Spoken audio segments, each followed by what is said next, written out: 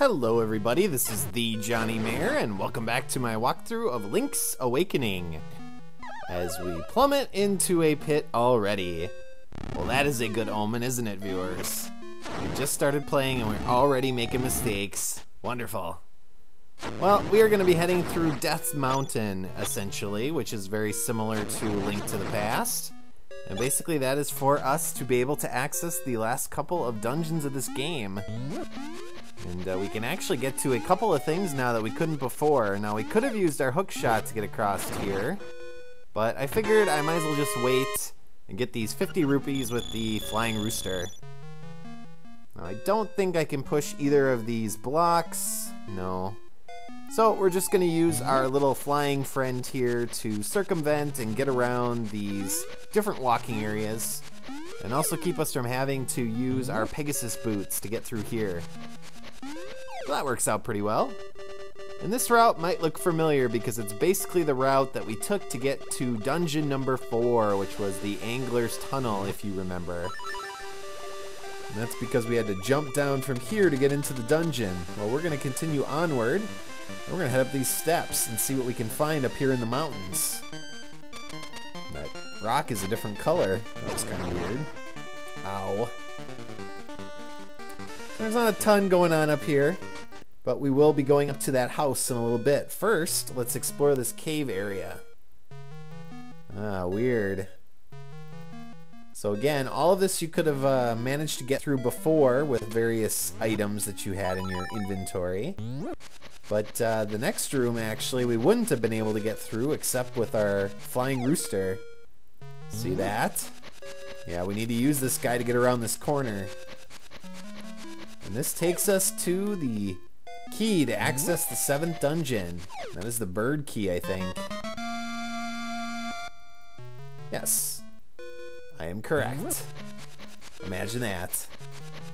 And that's pretty much what we need the bird for. Now he's just cake at this point. We don't really need him anymore. We can get the rest of the way to the dungeon. But we're going to explore a little bit first. And of course, I'm going to abuse him. Not in the animal abuse sort of way, but in the overusing sort of way. I'm not sure there's anything up here. I think it's just, yeah, dead end. Let's just show you where the key is. So we'll head out of here and we'll see what was in that house that was outside.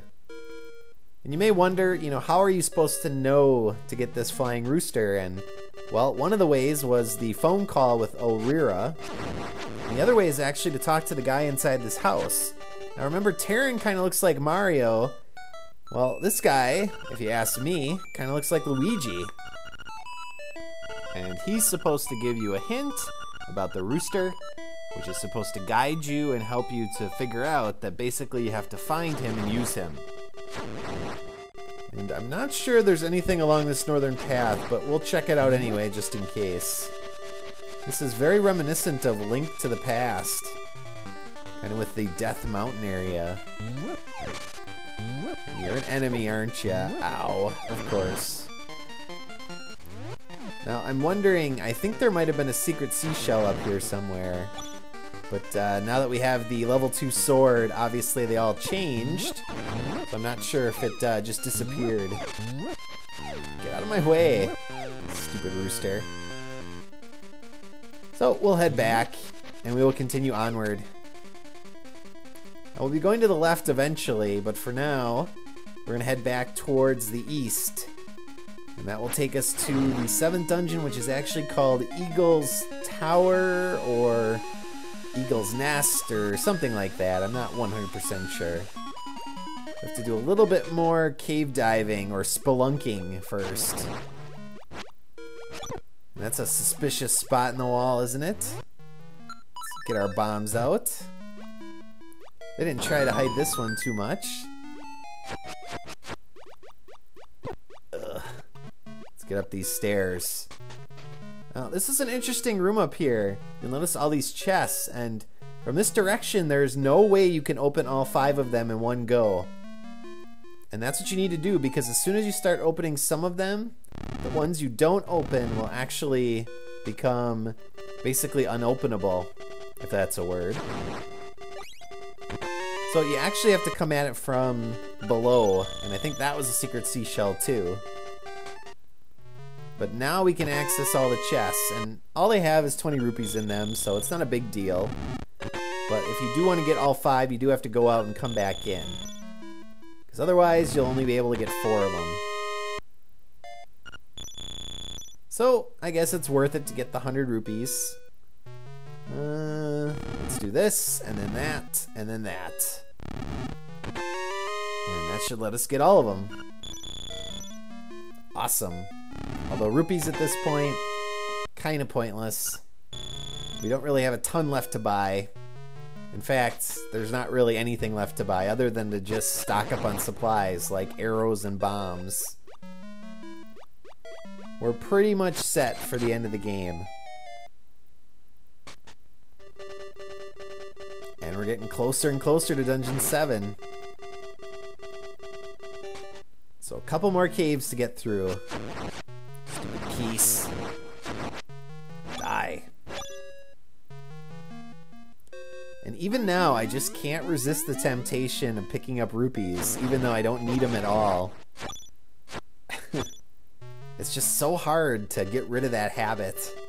Ooh, that wall can be bombed. Wonder what's in there. We shall find out soon enough. Oops. Didn't mean to do that.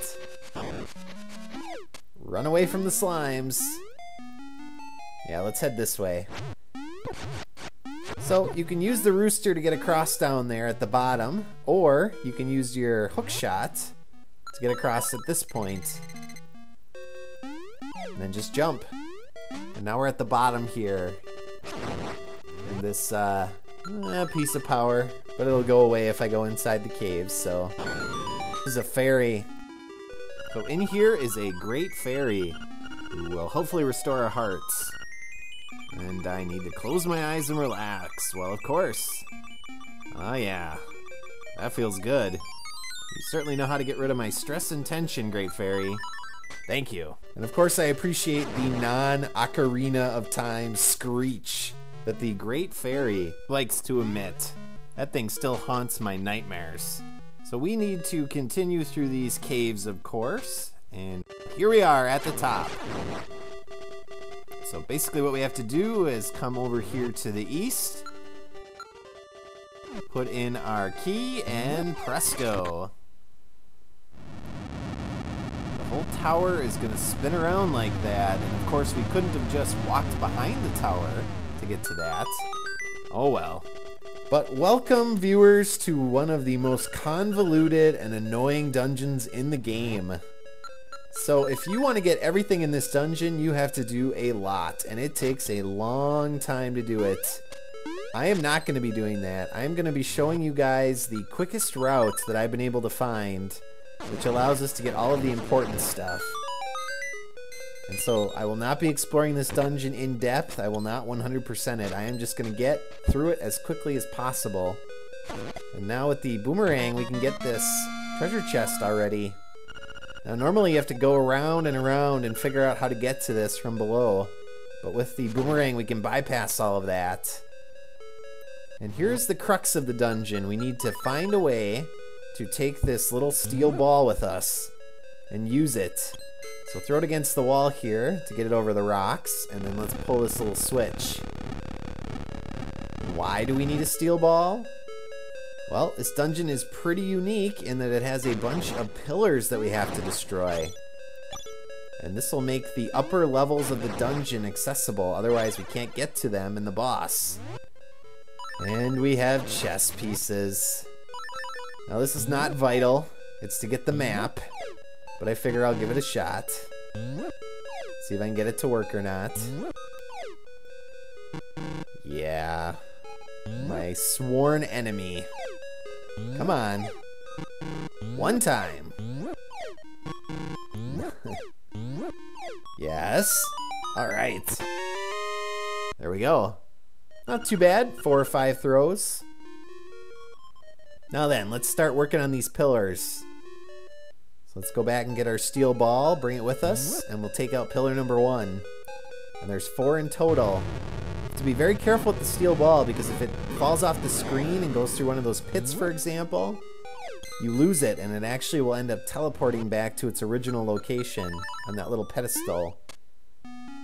So we have to figure out how to move it around by hitting crystal switches and doing all sorts of stuff in this dungeon. So let's progress, and I will show you guys how to use it here to take out pillar number 2. Mostly we're going to be using our Rock's Feather and our level 2 power bracelet. But there we go, we're halfway. Now, don't let that fool you though, the first 2 pillars are pretty easy to get to. The second 2, much more difficult. So let's head towards pillar number 3. Push this block, pick it up, and there it is, but we can't get to it just yet. Instead, we have to come up here to the north, and this next room has the compass in, but to get it, you have to kill off these little suit guys, and I hate those guys, so I am not going to do that. The compass is not worth it. Little bastards. So now we have to find a way through the dungeon to get over there so we can use the steel ball. So I'm going to show you how to do that. First, we have to hit the crystal switch again. So this will allow us to access the original room we came up in. Next to where the level 2 shield was, the mirror shield. And the point of that is, like the mirror shield in Link to the Past, it lets you block laser beams. So let's bypass by using our boomerang again. And there's a lot of keys you can actually collect in this dungeon, but they're really irrelevant. I mean, they let you get to treasure chests and stuff with like rupees in, but why can't I avoid getting rupees? But yeah, at this point, oh, I hate these guys. There's not really any reason to do it. So here's the first mini-boss, our good friend, and a little bit more difficult with these pits, but the boomerang is super powerful, so he was not hard at all. Alright, so these suit guys we have to actually get, because they are going to unlock a box that we're going to need to use to get to the last pillar. So we have to try to get them together so that we can get them all with the same suit. It's easiest to do that if you just charge your sword and you can get them to all get around you, because otherwise if you do one at a time, it's really hard to time it. So this could take a while. Ugh, come on. So if I can't get it here in the next couple of tries, which I might not, what I will do is just fast forward until I actually get it. Alright, we'll try it a few more times, and I'll save you guys the rest.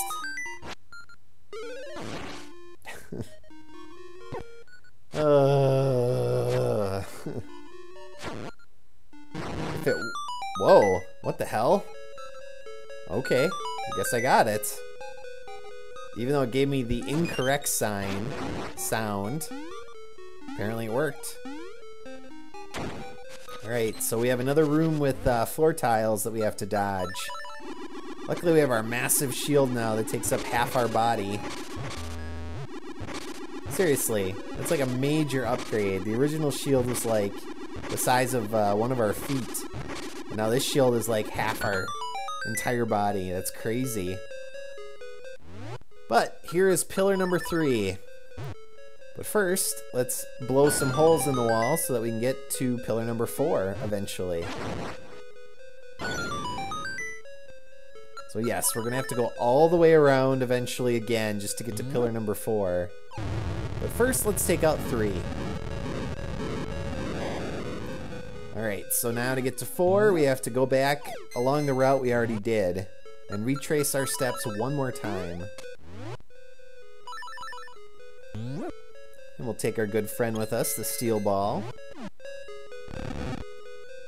Kind of like the old classic ball and chain. Huck it down here. And the key is we need it on the other side of this little crystal switch down here so we can take it with us. Basically along that route we've already done. So let's throw it down here and retrace our steps. You do want to be very careful because if you fall in the pit here, you're going to fall down to the first level and that resets the steel ball, so you're going to have to redo it. Hey, I avoided a rupee. That's pretty impressive. Showed a lot of restraint on my part. So let's use our boomerang again. Such a great item. Definitely worth trading the shovel for. Alright, and since we already took out those suit guys, we should be able to just walk past here, go through the room, and we should be good to go. Ugh.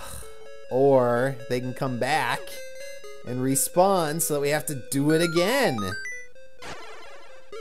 Game.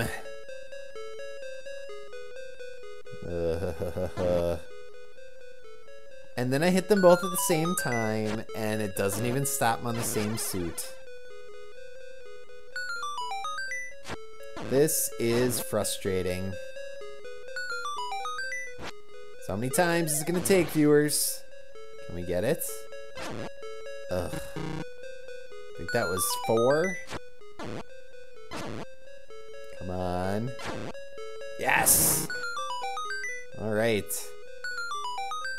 Thank goodness. Now we're done with those guys for good. Or at least for now.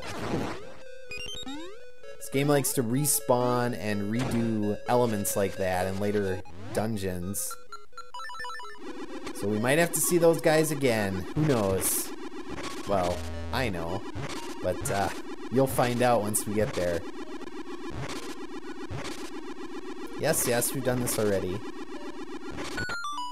Okay. So now let's take our bomb path. We'll destroy pillar number 4, and that will be it for the first part of dungeon number 7.